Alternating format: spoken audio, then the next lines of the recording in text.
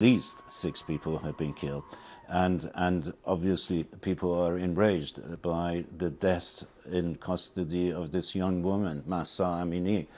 She was picked up by the morality police.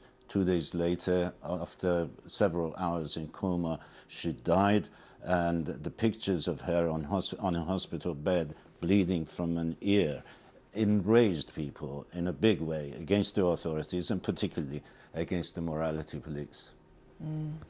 Kazra Naji, thank you so much. Thank you. Hurricane Fiona, which has been battering islands in the Caribbean, has been upgraded to a major Category 4 storm as it approaches Bermuda. The US National Hurricane Center reported sustained wind speeds of more than 130 miles an hour. Fiona has already caused devastation on Puerto Rico, the Dominican Republic and the Turks and Caicos Islands. The BBC has learnt that the pilot of the plane which crashed in the English Channel 3 years ago, killing the footballer Emiliano Sala, was concerned about the state of the aircraft. In a conversation with a friend shortly before the flight, David Ibbotson talked about several faults and described the plane as dodgy. Kaylee Thomas reports. This is the last time Emiliano Sala and David Ibbotson were seen alive. For the first time, we can show you CCTV footage from January the 21st, 2019, as the footballer and pilot go through airport security. These were final checks before the striker flew from Nantes to Wales to become a Premier League player at Cardiff City. Earlier, David Ibbotson is seen on the runway, preparing the plane ahead of the flight. Everything was going to plan, and he sent this video to a pilot friend. But in a phone call to the same friend, the recording of which has been obtained by the BBC, David Ibbotson raised concerns about the plane. I picked a footballer up from Cardiff. He's been bought from Nantes. I think it's about £20 million worth or something. They've entrusted me to pick him up in a dodgy mirage. I normally have my life jacket in between my seats, but tomorrow we're wearing my life jacket, that's for sure. This aircraft, I think it's got to go back in the hangar.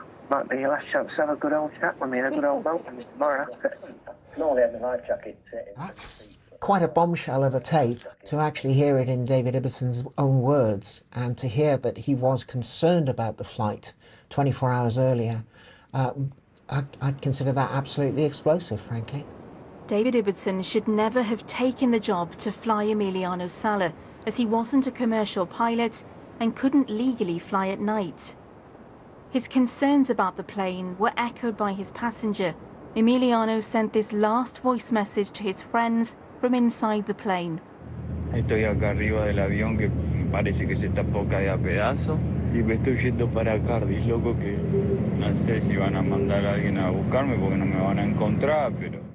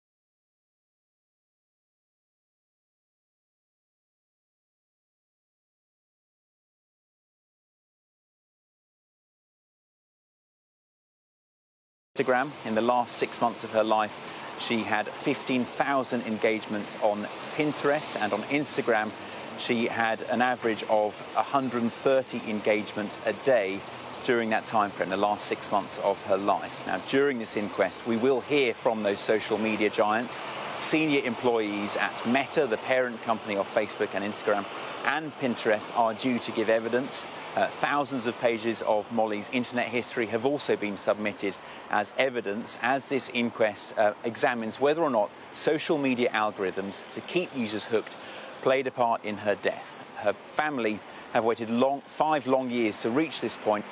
They hope now they will finally get to some answers as to what may have contributed to their daughter's death. Ivor, thanks so much. Such a desperately sad story, isn't it? Thank you. Well, let's take a look now at some of the stories grabbing your interest on our website and on the Sky News app. And this story has really generated an awful lot of interest. This is the protests in Iran after the death of a woman detained by the morality police. A police assistant has died and 4 officers have been injured in that violence there. Just below it, this story. King Charles is planning a less expensive coronation, apparently slimming down the monarchy after his mother's death. We know that he has gone up to Scotland now for a few days while the royal family continues its private mourning away from the national mourning. And a lot of you also clicking on this story. What nuclear weapons does Russia have? It's worth looking at because it also looks at the capability of those weapons. A lot of you are quite interested in the nuts and bolts of what Putin has talked about. Another explainer as well about what Putin's mobilisation means. And we'll pick up on the war in Ukraine. Well, you can get all the latest on the Sky News app by scanning to the QR code, which is on your screen right now, and that will take you to the homepage. All of the top stories, as well as the most popular ones that we've just been talking about. Well, in the meantime, let's take you to the weather. Salmon, Papa, get me everything. The aircraft starts taxiing towards runway 3. It's scheduled to land in Cardiff just 2 hours later. It never arrived. The depths of the English Channel, the plane's final resting place. As investigations and court proceedings continue, and as 2 families mourn the loss of loved ones, we now have more insight into what happened in the hours before that fateful flight. Kayleigh Thomas, BBC News in Cardiff.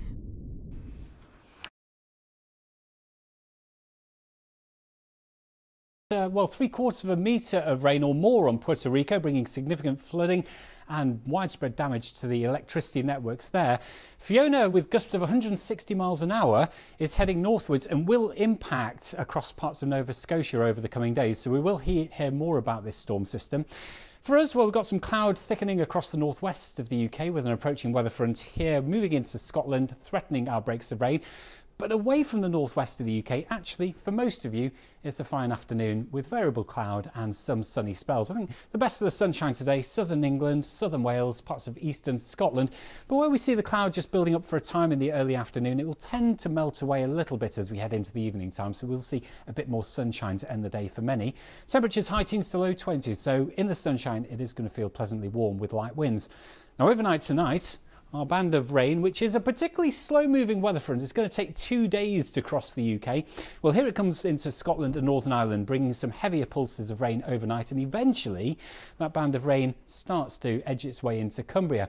Now, with the cloud and rain across the northwest, pretty mild, 14-15 degrees. England and Wales, 10 to 12, with some clear spells. Now, heading into Thursday, our weather front continues its journey into England and Wales. The rain quite heavy for a time, but as it pushes eastwards through the day, it'll probably start to get a little bit weaker. Sunshine returns to Scotland and Northern Ireland, just a few showers into the northwest, but a cooler feel to the weather and a fresher feel as well. 16 degrees here. Bright, still and warm across East Anglia in the southeast with highs of 20. Thursday night, that's when the weather front crosses the Midlands and starts to bring the rain into parts of East Anglia and southeast England. And although the rain will initially come in quite lightly, I think through the day it'll probably turn a bit heavier, and the front actually drags its heels a bit across parts of East Anglia in the southeast. So it could be quite a wet day here on Friday. The rest of you, it's dry with some sunny spells, a few showers in the northwest though, and those temperatures just easing down, 17 or 18 degrees with a fresher feel to the weather. Now the weekend, not looking bad for the most part with some sunshine. However, into next week, we've got some blues coming down from the northwest. So northwesterly winds strengthen. fresher and cooler. Those temperatures will be dropping. So in Edinburgh, 12 degrees as we head into Monday. Reasonably mild for England and Wales through the weekend, but again, a fresher feel to the weather as we head into next week. That's how things are looking. Jane. All right, Chris, thank you very much. Thank you. And just a reminder of our top story this lunchtime. Energy bills for businesses are to be cut by about half their predicted level in a package of measures to try to help with soaring bills. And that is it from the BBC News at 1. So goodbye from the team here for today on BBC One. We'll join our newsrooms wherever you are. Have a good afternoon. Bye-bye.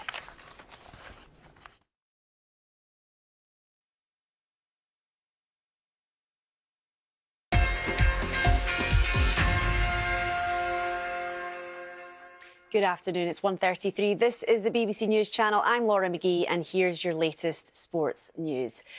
The former world #1 Roger Federer says his decision to retire came after he stopped believing he could continue playing because of persistent injuries. The 20-time Grand Slam champion will play in one last match at the Laver Cup later this week before officially hanging his racket up for the final time. The Swiss revealed in an interview with the BBC that he feels he overachieved during his incredible career and admits the decision to step away has been emotional.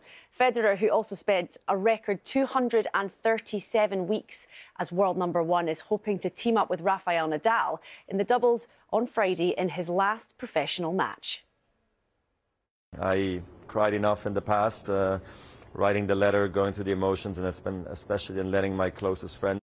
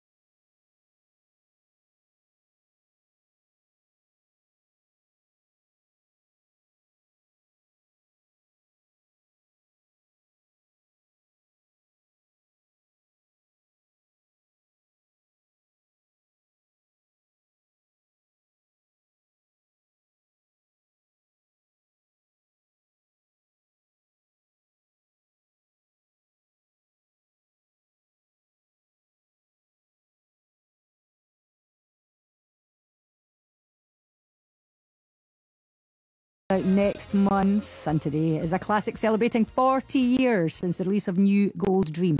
40 years. Can you actually believe that? I cannot. Simple Minds here on BBC Radio Scotland. Thank you for joining me on the afternoon show. I am Nicola Meehan. And coming up between now and 4, we are heading to Dundee. We're going to be hearing all about a new opera festival. Anna Volander's chatting to doctor-turned-author Adam Kay, and Paul English is getting to know writer Jenny Colgan. And the brilliant Orhan Pamuk, winner of the Nobel Prize in Literature, discusses his new book, Nights of Plague. We've also got music from Grace Jones, The Cure, Jerry Rafferty and ABBA. And I am chatting to Hamza Yassin, the wildlife photographer and presenter who is about to take to the dance floor in Strictly. And that has inspired today's topical tune. I want to know your favourite songs to dance to. Any era, any genre, basically any song you like. What would you like to hear? 80295 on the text. You were working as a waitress in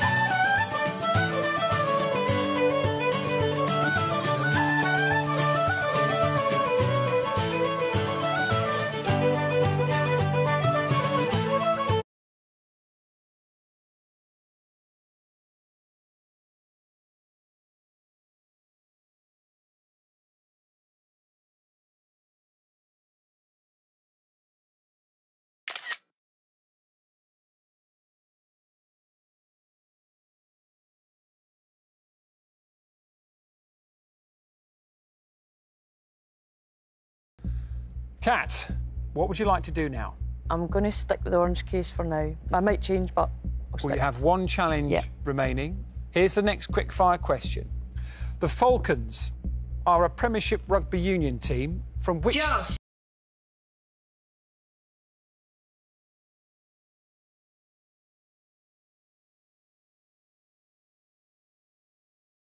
Newcastle. Which city? Josh, Newcastle is the right answer. Come and join Kat on the penultimate row of the red steel zone.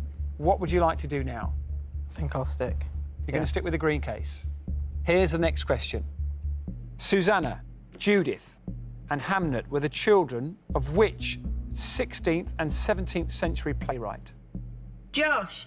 William Shakespeare. Is that a guess, Josh? Yeah. It's the perfect guess at the perfect time, Josh. Take a step forward. Josh, this is your final opportunity to challenge someone else for a case. Would you like to do that, or are you happy with what you currently hold? I think I'm just going to stick with this again. OK, if you do win Chase the Case today, you'll be taking home the contents of that green case. Kat is still in a great position. Val is only 2 correct answers away from stealing herself if she wants to do that. Josh, you get this right, and you're today's winner. Mount Olympus is the highest peak... Cat. Greece. Mount Olympus is the highest peak, Kat, in which country? Greece is the right answer. Would you like to join Josh on the final line of the red zone?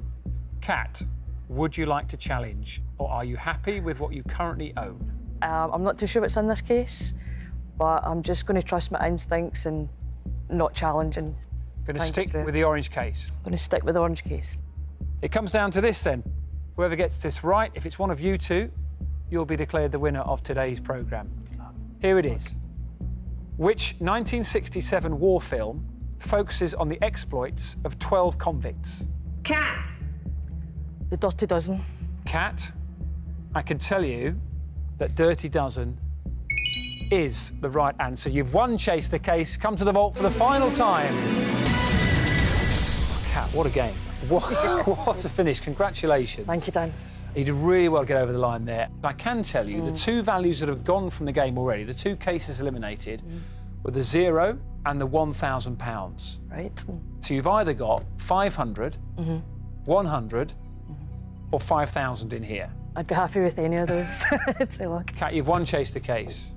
And today, you are going home with...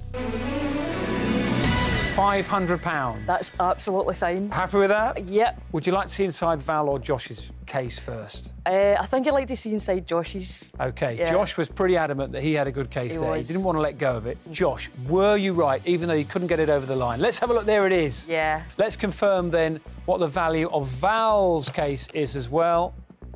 There's the £100. So those are the 5 values. And you've won Chase the Case today. You'll be going home with £500. Congratulations, Kat. Thank you to the rest of you as well. You've been great contestants. But our winner today is Kat. Well done. Thank you, Dan.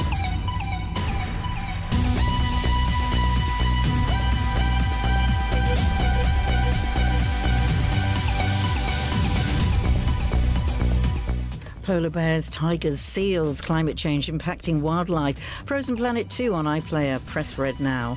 Love, drugs, politics. Our friends in the north, part of the BFI Centenary Bundle.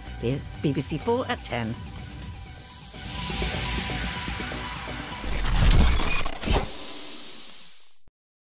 This is a reminder. Katie, it's time for you to get Ralph a beer. It's different. What is? Being married. I ain't know if you're doing it right. There's no rule book, is there? One day at a time. Love is the best. Brand new Ralph and Katie. Coming soon to BBC One and iPlayer.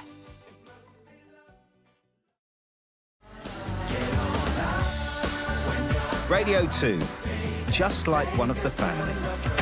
Listen now on BBC Sounds.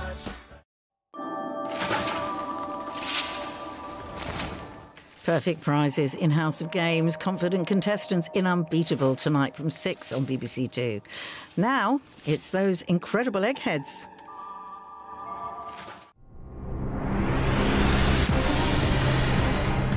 These people are amongst the greatest quiz players in Britain.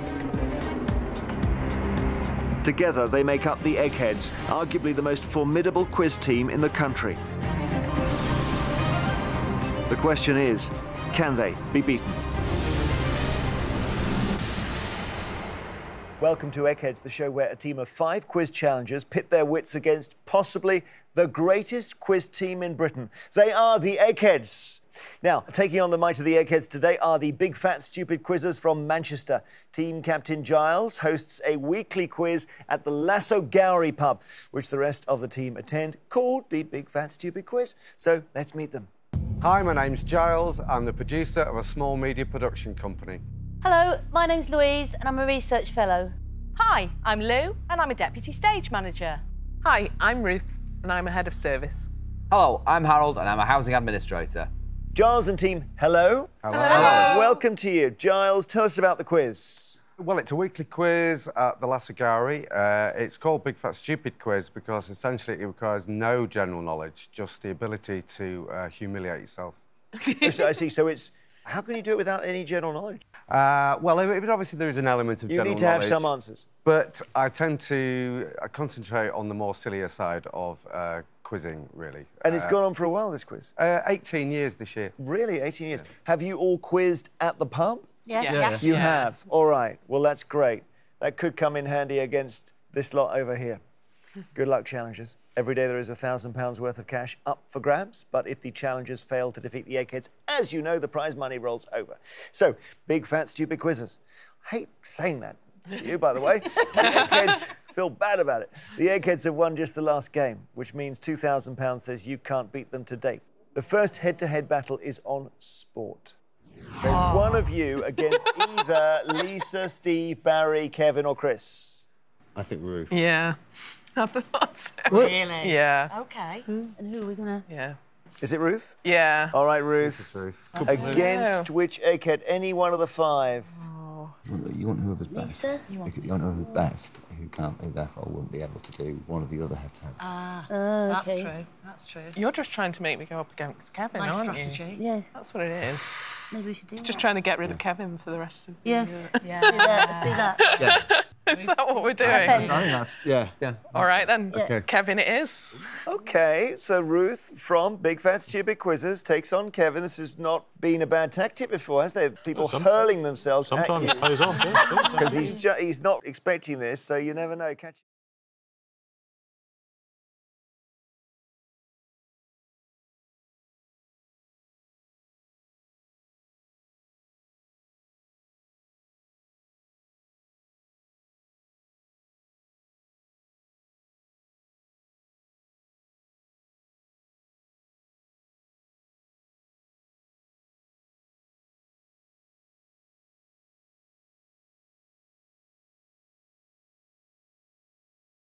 Please now go to the legendary Eggheads question room.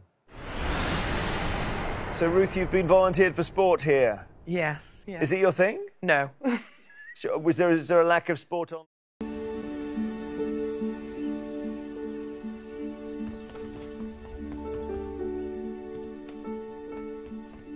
Maybe one of these will help.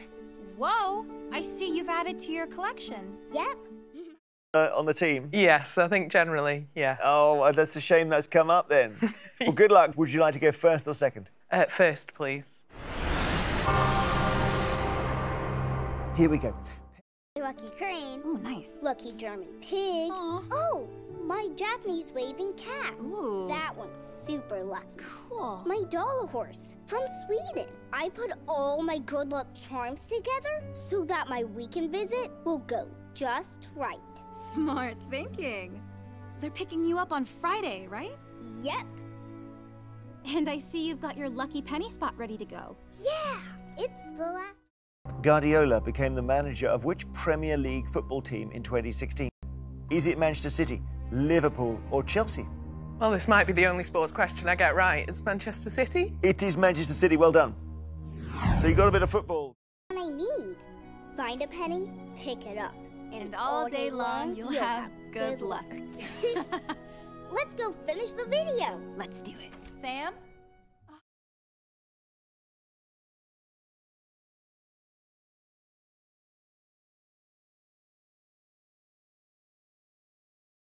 Just Manchester. Oh, OK.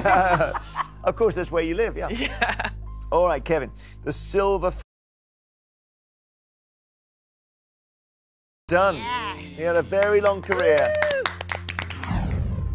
Kevin, you can take the round with this. Of which British boxer did Muhammad Ali reportedly comment, "He hit me so hard, my ancestors in Africa felt it"? Joe Bugner, Henry Cooper, or John Conte? Well, it's not John Conte, but I think he did fight both of the others. The one who famously knocked him down was Henry Cooper, so I'm going to...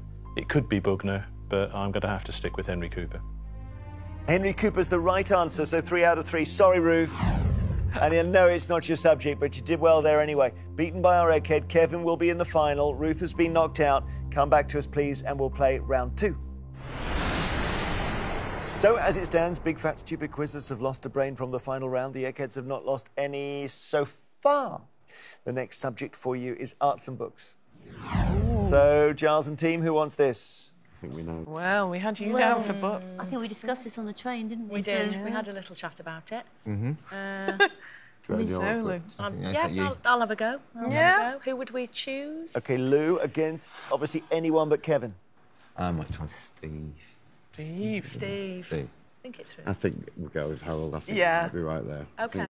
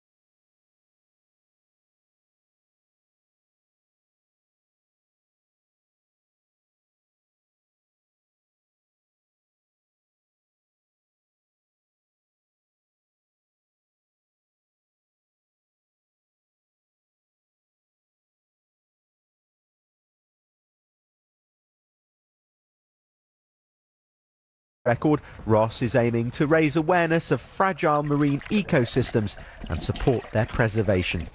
Jake Zuckerman, BBC Look North. Deaths caused by alcohol hit a new high during the first 9 months of 2020, the biggest toll recorded since 2001. For many alcoholics, withdrawal can be extremely challenging. Jill Dummigan has been given rare access to the NHS's biggest inpatient detox unit in Manchester. If you feel any pain, let me know. Yeah. One of the first treatments patients are often given here is a high-vitamin intravenous infusion. We usually give it to patients that are undergoing detoxification because a lot of the times they could be malnourished because of poor appetite, poor eating habits, they could have lost weight. So this helps replenish the lost vitamins. Alcohol depresses brain activity. To compensate, it overproduces a substance to stimulate activity called glutamate. If alcohol is suddenly removed, that chemical imbalance can be potentially life-threatening. People don't think because it's not a banned substance then it should be relatively safer. But actually the withdrawals from alcohol can be catastrophically dangerous. So you can get really serious conditions like alcohol withdrawal, seizures. To prevent that, for the first few days, patients are given medication to calm the brain, but it can still be a tough process. The first 3 days were a bit horrible, really. I couldn't sleep. I was